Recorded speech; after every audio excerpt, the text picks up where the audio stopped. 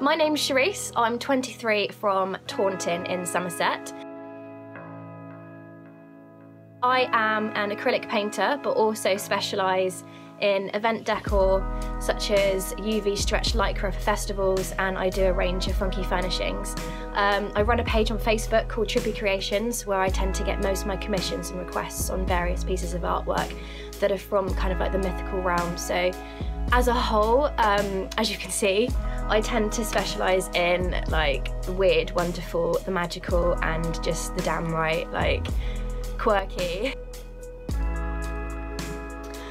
I think my love for art started when I was a child, because growing up I was quite lonely. I mean, I've never had any siblings, so I'd always spend time on my own drawing, coming up with different like scenarios, always like drawing worlds that didn't exist. Like, I had loads of imaginary friends.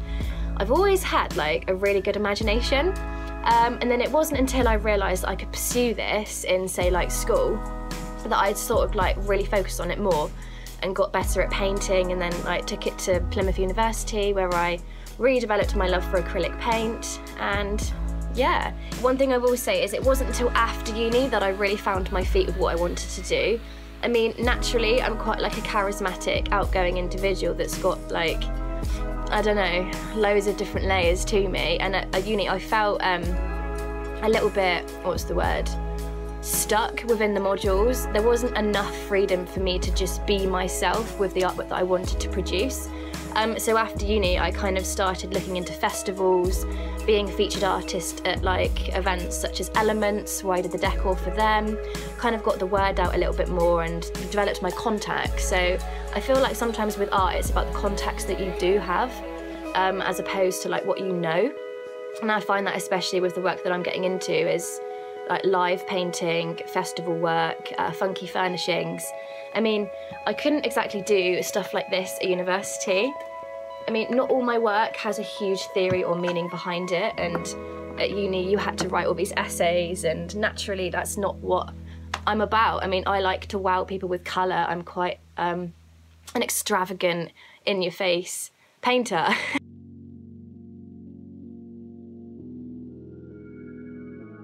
I think the best thing about what I do is like subtly letting people into your soul and like making them really get to know you, but on a much deeper level. Because I mean, I'm going into art therapy in the future, and I think that like what you paint is a piece of you, and I think that's just quite like sentimental for me, really. I mean, I get attached to all my paintings. I mean, I put so much energy into them, and I think up until the viewing point, like I've lived that story that I've only known about. I mean, and it's quite personal, because I can just be in a daydream or like a trance for so long, and then I show it to the public and it's like, I don't know, I get such an amazing response. Also, another thing that's amazing is really getting your business up off the floor. For a business to go anywhere, you have to kind of invest in your own money. But for me, one thing I really like to do is come up with all these like promotional funsies that I call them. And stickers is another amazing way of getting your business out there. I mean, you can go and slap these anywhere. You can give these like in the post with all your orders that go through, and you can go and put these little business cards in shops. So it's all the things that you're doing without actually telling the public what you're doing. And a lot of it has been these sorts of things, like slyly giving out these to the public, getting your name out there. And I mean, and it's just quite nice as well, wherever you go, to carry these little like pouches of business cards, because a business isn't going to go anywhere without your enthusiasm and your love for what you do. And you have to be a bit of a go-getter. You have to know how to get your word out there. You have to be, you know, you have to be really creative, because yet again, like, you are in the creative industry and it's not going to be straightforward. And if you stand out and if you have a flair and a natural love for what you do, people are going to catch on to that and really buy into the business brand. And then I suppose the opposite of what's amazing and all that is what's the hardest thing.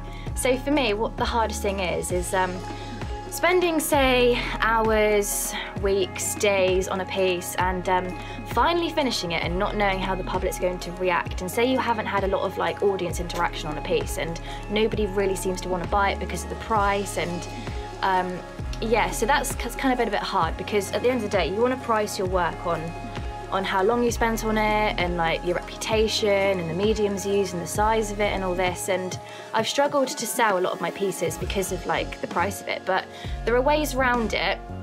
And another good way of doing that is basically just doing loads of prints.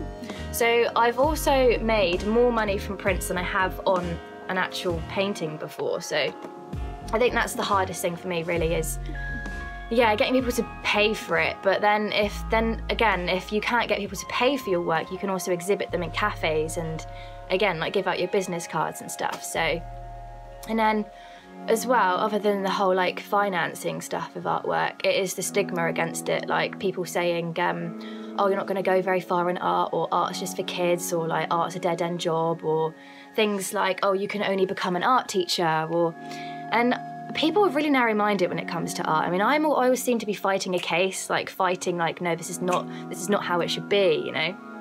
But I think, again, if people start seeing your enthusiasm and a love for what you do and see how your business can, like, you know, keep rising, people tend to like back down a little bit and they're like, oh, okay, like maybe there is like a path out there.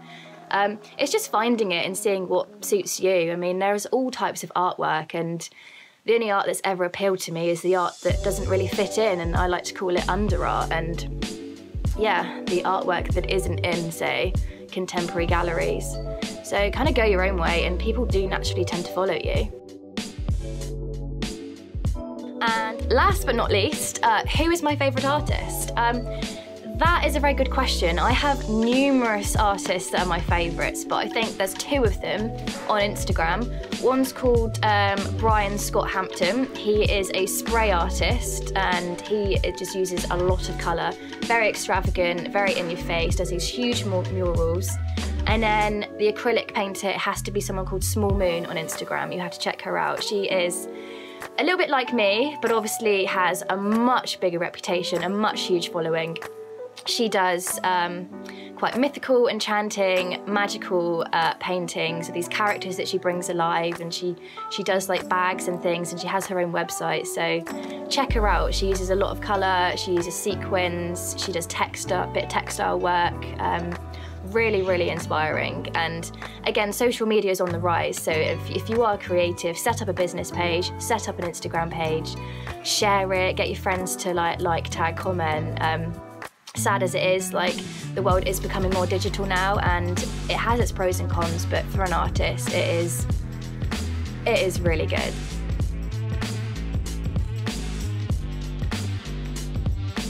I wish everyone all the best with their creative endeavours. All right, thank you for watching.